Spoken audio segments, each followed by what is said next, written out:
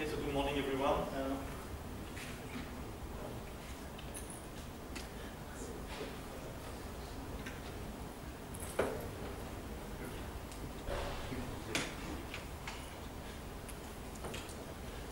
So it's both a great pleasure and a great honor to be part of this conference. I'm very pleased to celebrate Asa's birthday. And so while preparing this talk, I decided to go back a bit in history. So this will be some rather old stuff and more recent work we did together about this technique called contractor renormalization.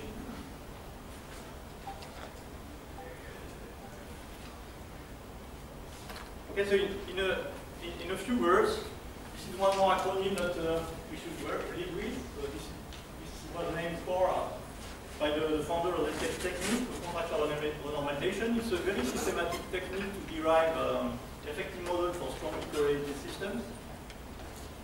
And the main advantage, I think, is, in a sense, it's trying to implement the Kadanoff-Wilson real space RD IDs, but in the space of Hamiltonian. So we are only dealing with Hamiltonian in the sense I will show it's non-perturbative way to derive a simpler effective model. It's rather generic. It should reproduce the low energy physics. So this is what we are aiming at when doing condensed matter theory. The caveat that you will see maybe in some of the examples is that the effective model may not be always simpler. So this is of course, but this is a case-by-case study. And so we are familiar with this idea put forward in this famous quote by Anderson, previous paper, more is different, that indeed we have many emergent degrees of freedom, as we heard in the previous talks. And so it makes no sense trying to restart from a microscopic, ultimately fundamental model. At some point, when we are looking at a given energy scale, like you can see on this, I think it was the drawing I took from Asa's talk on this topic some years ago. When you look at a given energy scale, you should use the relevant degrees of freedom, which makes sense. And how can we do that? So we want to ultimately, especially in strongly correlated systems where we are competing phases. We had yesterday by Steve Pivelson. Also, this is a magnetic session, so I will mention the Kagome issue at the end. We have many competing phases at low energy, so we need essentially to focus on this low energy subspace and try to understand this competition. So you can do numerics. I mean, part of my time I do that, but we know that both for simulation is very hard.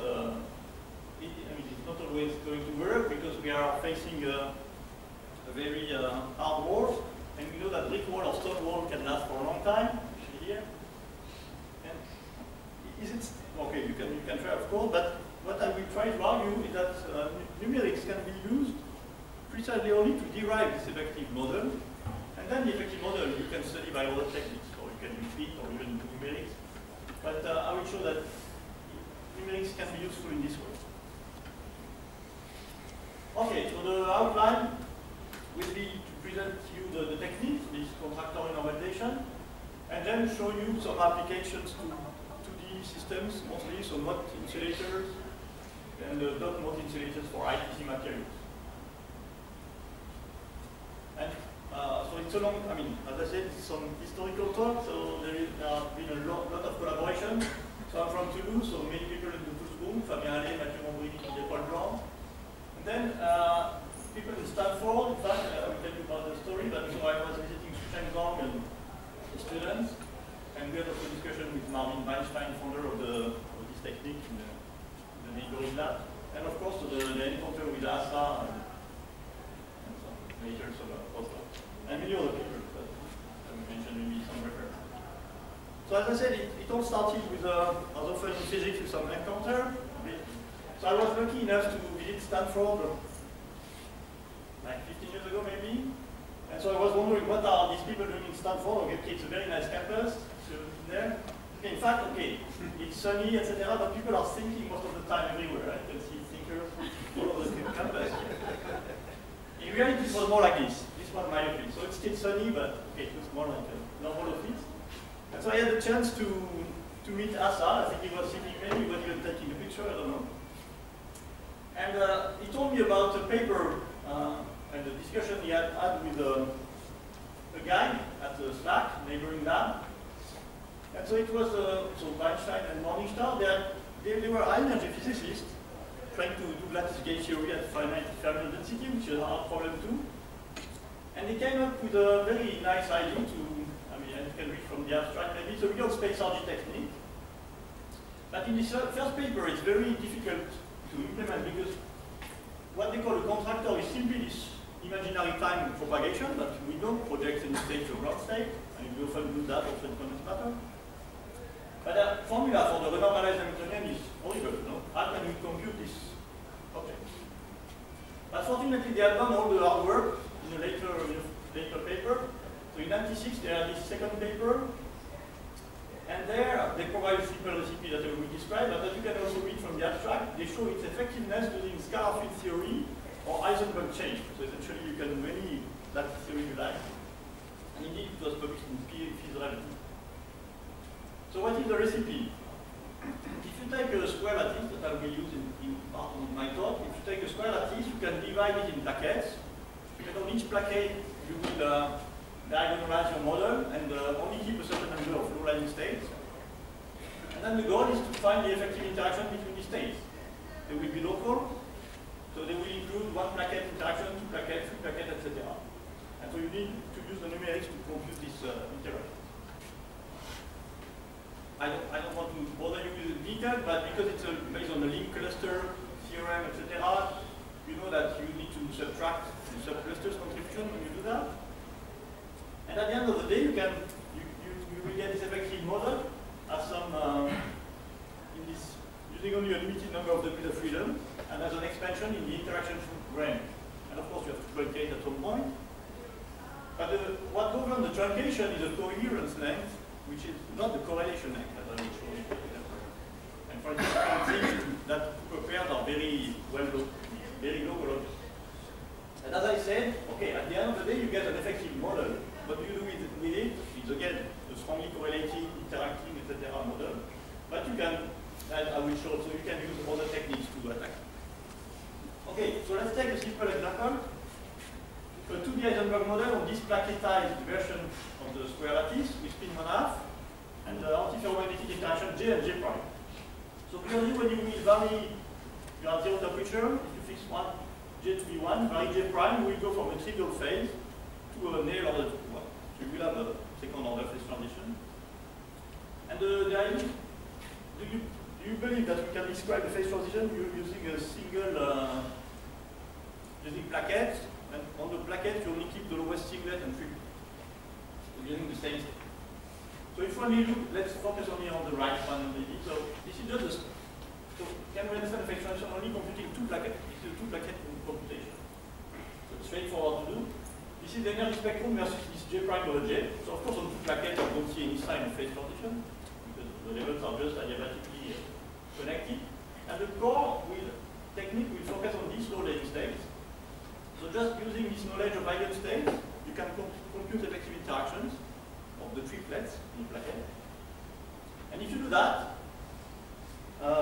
you get the phase transition by measuring some order parameter. So this is just target magnetization. You get a phase transition at the critical value of J prime over J.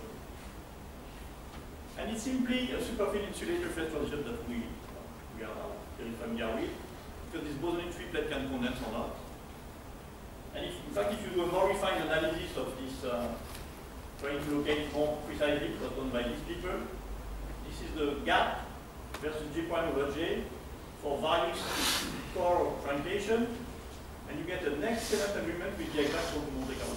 So it's even quantitative at this level.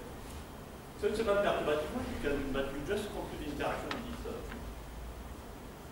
So not only can you get the phase transition, but really show you that you can have all the low energy excitations you need if you go to the Heisenberg point. So it's just a 2D spin 1/2 square lattice. This is the energy spectrum versus total spin, quantum number, plus 1.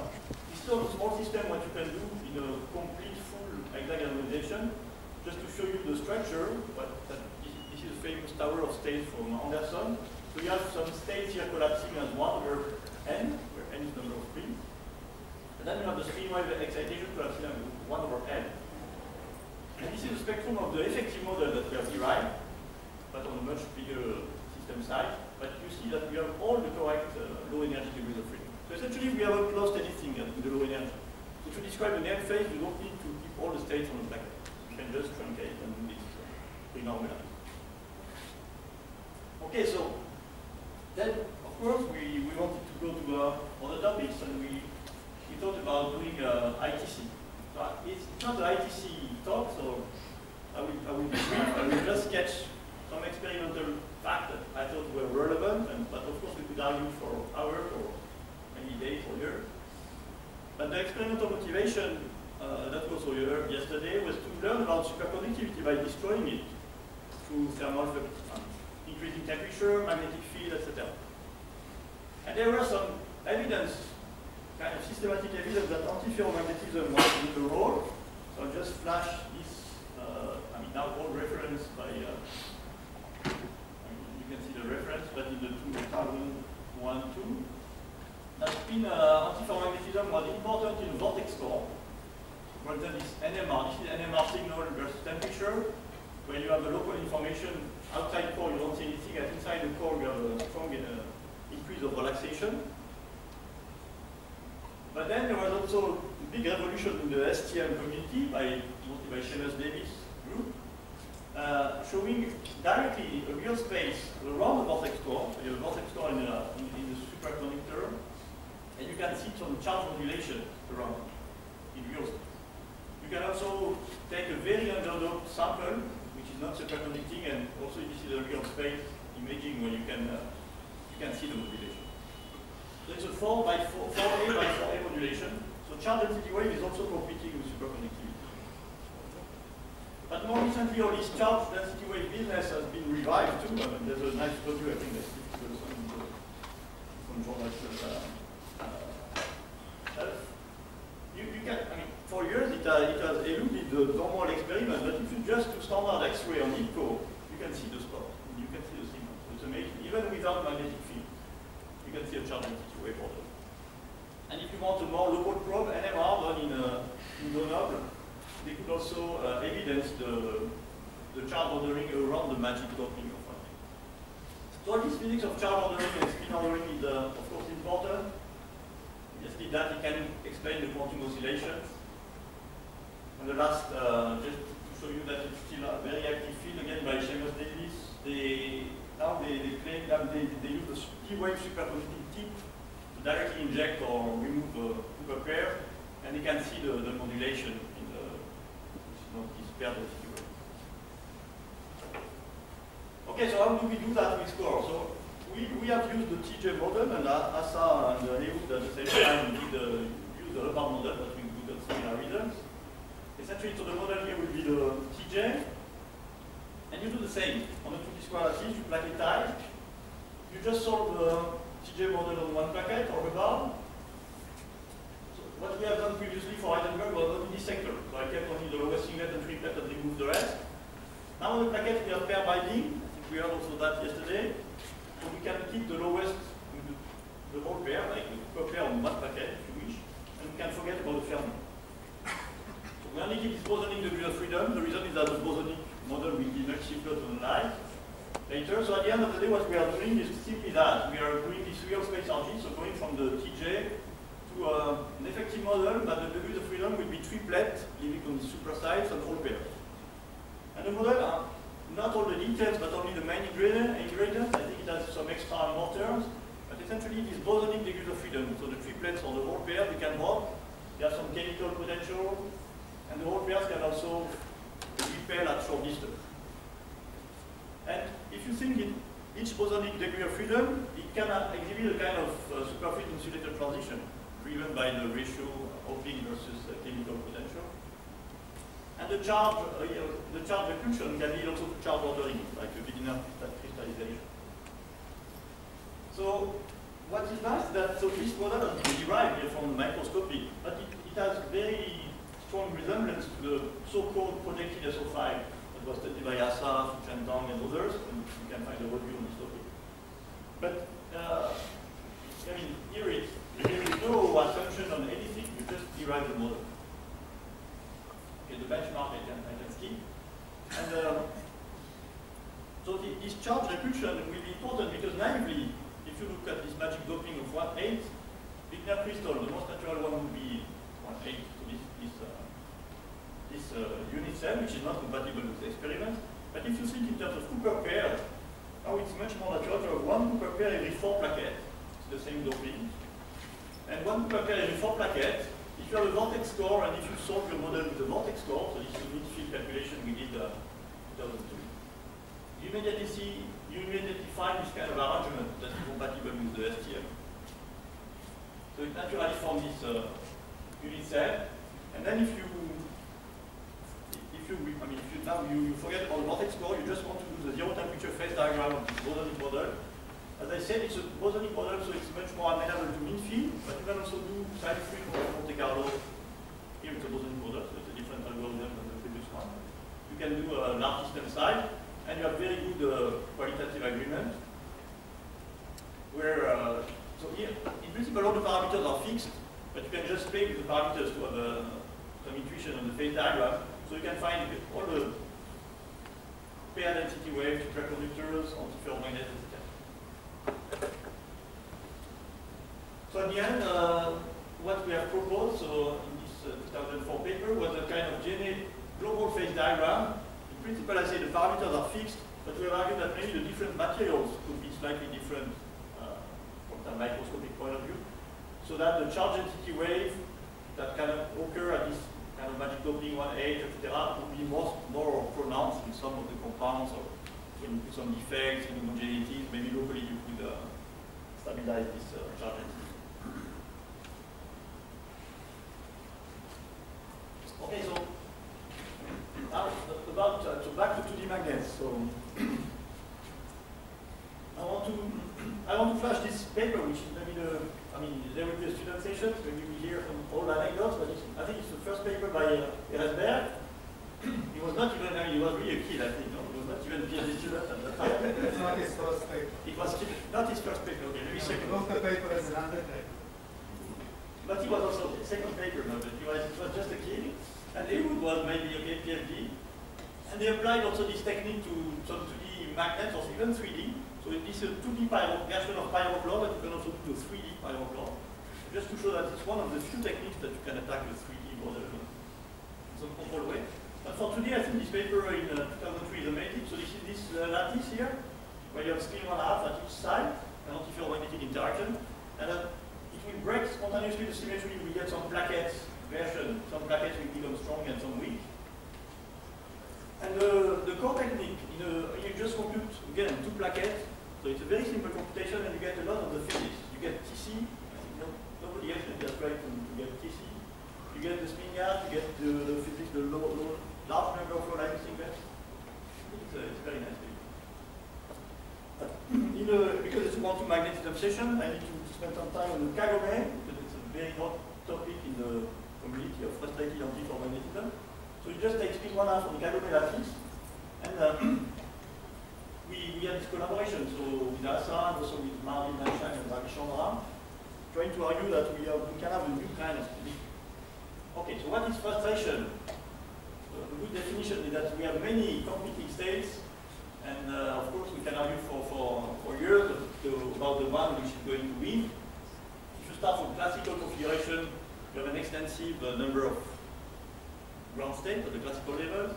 If you think more in terms of quantum, you can start from this resonating valence bond, these singlets, nearest neighbor singlet, which are like dimers, and again you have an extensive number of dimers. So ultimately there should be some order by disorder, but at a very small energy scale, which is the difficulty of course we are facing in many of them. If you think in terms of these dimers, for instance, like there was another paper by Asa where they said, okay, maybe they could order in some way, some crystalline way, they could break the lattice translation.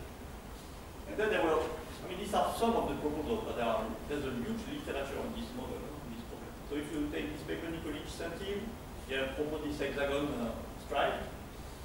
Another very, very famous pattern was, because it was found by many different techniques, was a kind of, you have this spin wheel here and resonating hexagons, but all these are crystals. So you just imagine that the dimers can order in some way. But on the numerical side, it was a breakthrough because it was one of the first attempts of Diamargy in 2D. So we had also also yesterday, it's limited, it's exponential in the width, so you can, people do cylinders which are not that large on the width. It's not so large, but still it's a very good energy, so it's a very competitive technique. And the claim by white co-workers and then Schoenberg et al. Was that it's a spin liquid with a finite gap, and it's a Z2 spin liquid. Now if you talk to some other people, like you buy from Monte Carlo, so it's not unbiased, because you need some assumption on the Bayesian wave function, but you do the best you can, apparently, and what people claim is that it could be a gapless spin liquid. And if you look at the energy, we also heard this argument yesterday, the energy, of course, can be very close on two different, qualitatively different states. So it's not a, I don't know if it's a good idea to only focus on energy. Maybe we should try something else. So what we have done is, so the first decoupling that was natural so a long time ago, this was in 2004, was to use this triangular decoupling and do the core calculation. But if you solve, I think the depends also, but if you solve just a single triangle, it's very simple, but you get 4 states. So a spin 1/2 and a pseudo spin 1/2, which is just chirality. So the model that you will write down, the effective model, will be a kind of spin orbital model. You know what, like a Google constant, you're familiar with this kind of model. And they are very difficult to analyze. So what we did just was numerics, but it was not possible to go to very much bigger size. Actually, you just reach 48 sides that you can also do on the Heisenberg now. But, okay, we argued that it was compatible at least with the finite spin gap, but it was difficult to understand the low energy. So the idea that came up with Hassan and the worker was to use this, of course, because we were in Israel, it's very natural to use this Magen David, and it's very natural also in the Kagome. If you solve this star of David, it has 2 degenerate ground states, which is just like, again, a chirality. It would be like a pseudo spin. Of course, it has many other states, but you will truncate them away. So you will work with this pseudo spin, and now the goal is to compute the effective interactions. If you do perturbation theory, was done by in this paper, you will find some ordering of this pseudo spin. So essentially, you will. The point of this talk also maybe, yesterday we heard this remark by Steve Stevenson, that if you want some controlled approximation, you could also do a kind of plaquetized version. You can reduce some bonds, and you have this Magen David, and then you have very weak bonds, and then it will be very controlled perturbation. But of course, the idea here, we need a non-perturbative tool to go to the isotropic limit, but still, I will argue, we can have a control calculation. So what is a control calculation? If you do the range 2, meaning you solve 2 of these stars, you compute the effective interaction, we find ordering, which is not compatible with any other result. You break lattice Cartesian symmetry, you would have this kind of crystal. But anyway, I mean it's controlled because you can estimate the next term, the term negative, maybe the range 3. So range 3 is just 3 stars like this with open Maury condition, so you just solve this guy, compute the effective interaction, the amplitude of these terms, and using this effective model at this range, we can estimate energy, because I don't like energy, but at some point we have to compare to the techniques. What we have done is that using this effective model, we could argue by comparing energies to gamma D on small clusters that the truncation at this range is safe enough to some level to estimate 0.4%. So we say it was convergent. And now if it's convergent, we can use this renormalized Hamiltonian on a much bigger system. So this is numerics on 27 stars. So this is a huge lattice. And the spectrum is very peculiar. So this is a spectrum versus quantum numbers, space group, and the momentum, etc. And maybe you can see all the symbols, the cross system, but all the levels are doubly degenerate. Almost. We are on finite system, we cannot break symmetry, but they are almost doubly degenerate. So this is a clear signature, if you look at the quantum numbers, of a chiral symmetry breaking. You break the reflection symmetry. So this is why we done this phase of P6. P6, this is just a graphical representation of the crystallographic group. This is just a state that doesn't break any translation, not only reflection. Still consistent with this also big entropy. No, but no. Okay. The entanglement entropy in the energy, I think, there was always story about minimally entangled state, etc. So I've got the impression that they very often found C2 spin liquid, even though in some cases now we know they were wrong. So I don't criticize the Kagome result, but I think we have to be careful. It seems that the emerging bias to this C2 spin liquid, and I think it's okay. But no, in principle, the crystal on the contrary should be positive, but it's very hard, I think. Or at 0 for Clément. And what I said about having an effective model that you can attack with other techniques here is very nice, because the effective model in this spin language, I showed you numeric, but essentially it's a model like this, on the triangular lattice, and you can do a mean field.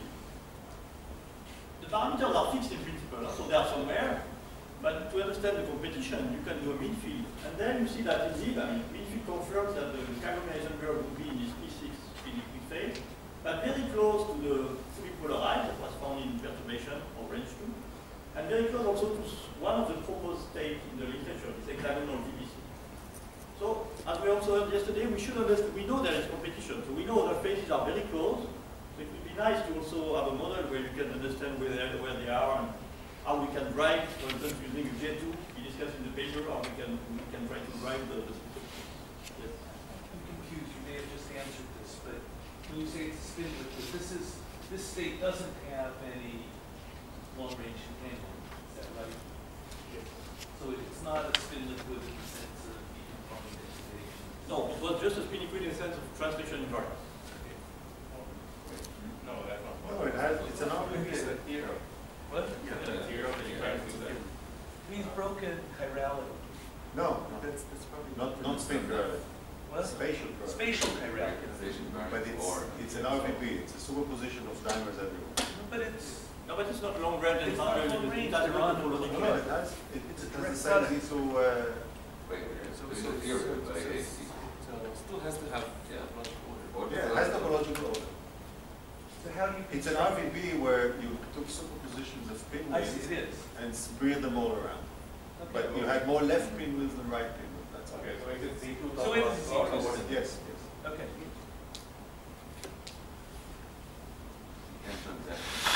They have not identified the logical order yet.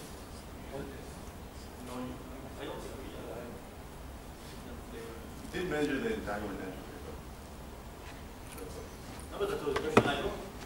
Okay, no, yeah, we cannot compute entanglement entropy for this guy, but I don't know. But in fact, we think, in principle, I don't think it's topological because we have a local order parameter like this. But that doesn't contradict the other, the Z2. Topological would, principle, you don't have any local order parameter. Here you go. Well, you could also have both. You can have both. So here, this is precisely, so we claim that we have a local order parameter, which just changes chirality. So it's a more complicated object to measure, but because you need to distinguish this kind of configuration with respect to this one, but we argued in our paper that it should lead to a splitting in the photon spectrum at the gamma point. So as a summary on Kagome, at least this core technique gives us a new class of ground state. So there are many states, I know that this is what we get, so this is a new class of ground state. We claim that we can estimate this convergence by trying to see what is the effect of the triangulation. And the dimer correlations, or the numerical and linear analysis, are consistent with this P6 chiral spinning. And about the photon splitting, of course, it would be nice to see experimentally. So the best one of the best compounds is so-called the Alberti side. And there was this recent paper by Wu et al., where they have done some infrared spectroscopy, and they claim somewhere that they have some anomalies broadening. So, but we need a more refined analysis of the photon spectrum to see if it's consistent. And as a conclusion, so I've tried to convince you that core is a very powerful technique and non-perturbative to access low energy properties. It's governed by some truncation, but the truncation is based on the coherence length, not the correlation one. As I said, you can think, for instance, of the very tight properties in ITC. So this is the relevant length scale to have a safe truncation. But I've also emphasized that the choice of basis is not always trivial. You can have different decoupling, and some of them could lead to a more faster convergence of these effective models. And also, the effective model that you get is is again an interacting model, but as I showed, you can study it with many of the techniques, especially when it's a bosonic one, you can attack it easily with midfield, full are provided, come to Monte Carlo, etc. And it's very systematic, so we, of course, we have tried many other models where into the frustration where we don't have that many data. And some quick perspectives, of course, the P6 order, I said it's very, it would be very important. Experimentally, we know there are debates about this compound. So one attempt would be to, because TPD-MRG has been successful somehow, at least on the Kagome, would be to check this order, which is non-trivial, in fact, to be there. So we are collaborating and trying to have people measure that. And about the dot not insulated, maybe I want to emphasize this paper by Berg, Medisky, because we have neglected the fermion completely. So maybe it's okay for the zero temperature phase diagram, but if you want to connect experiment, transport, etc., we need to put back the fermion. So maybe there was a way to have a sign problem-free quantum Monte Carlo by having some free fermion coupled to the relevant bosonic excitation.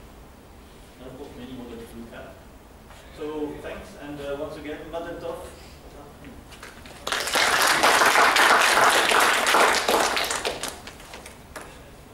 Sorry, I'm still confused. So your effective model breaks the lattice symmetry. There's one Logan David per unit cell. So there's actually an even number of spins per unit cell. So you don't know on general grounds that it's entangled. You have to compute that. Yeah, so in principle, yeah, you're right. I mean, when you start from a plaquetized version, you break symmetry of an even number of spins. So it's not even clear that you should be topological, etc. But we have tried to compute at the end, the bond within a star and between the star and within. Accuracy, they are the same at the end. That's why I say translation invariance is recovered. So at the end of the day, we don't think that our plaquetization at the beginning has any influence.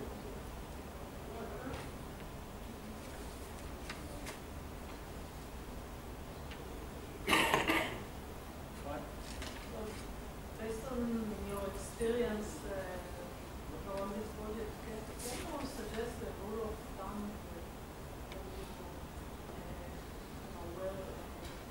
how big the cluster should be? Okay. No, that's a good question because of course it's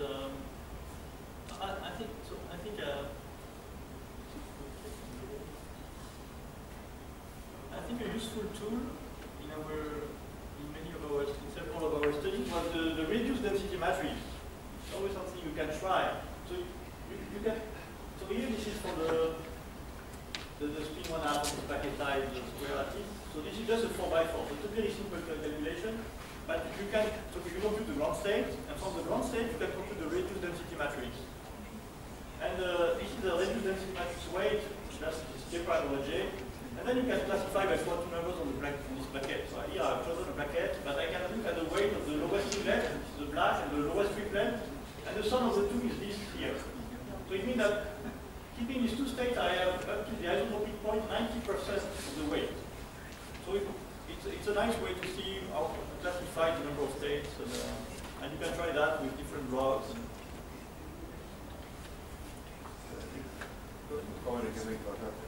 There is a close connection between the entanglement time and the range of convergence of chord.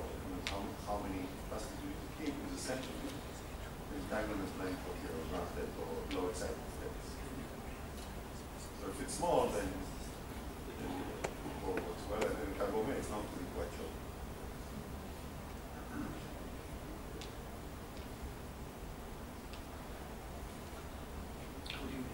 How do you define the entanglement time? What's the relativity of the entanglement time? How it scales to the volume.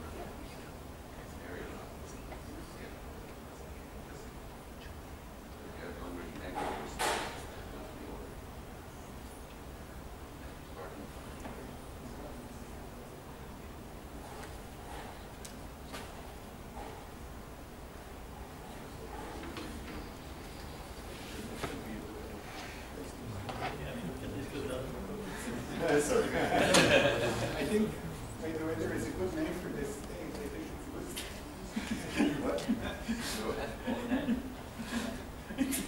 thing. Come on, get it out. I'm not like a Shankar. It's a good state for self-hating Jews.